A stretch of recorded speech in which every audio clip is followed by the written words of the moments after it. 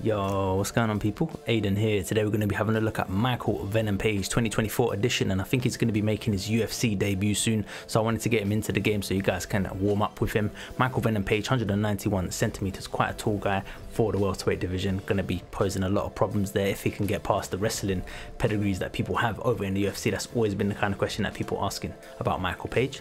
For his style, obviously it's going to be kickboxer, acrobat. And for his stance, we're going to be going in with the Stephen Wonderboy Thompson, and I think the background sport that both these gentlemen come from is similar, with point fighting and light continuous tournaments in kickboxing. So that's why we're going for that one.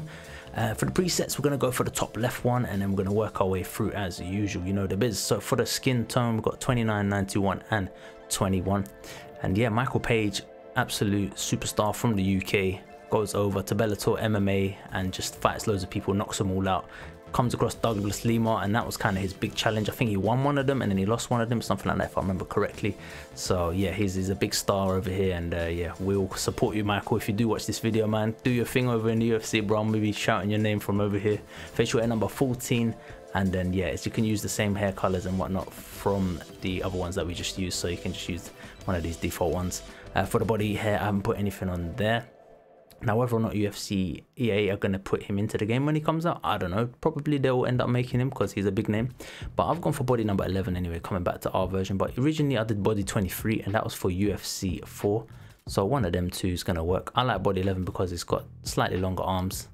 And yeah, it's just a good fit. I think the torso could be a little bit thicker, like the actual character model torso, but it is what it is.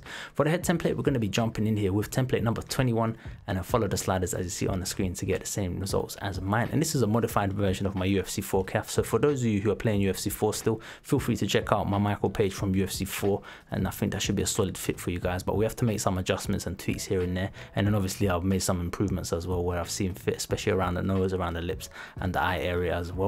Thank you all so much for the support as always, and thank you for being here, man. Keep suggestions coming as well. If there's any other kickboxers from this kind of era that you want to see, then let me know as well if there's anyone I've missed as well, and I'll just see what I can do for you guys, man. Thank you all so much for the support. I really appreciate it. Let's have a look at the tattoos finally.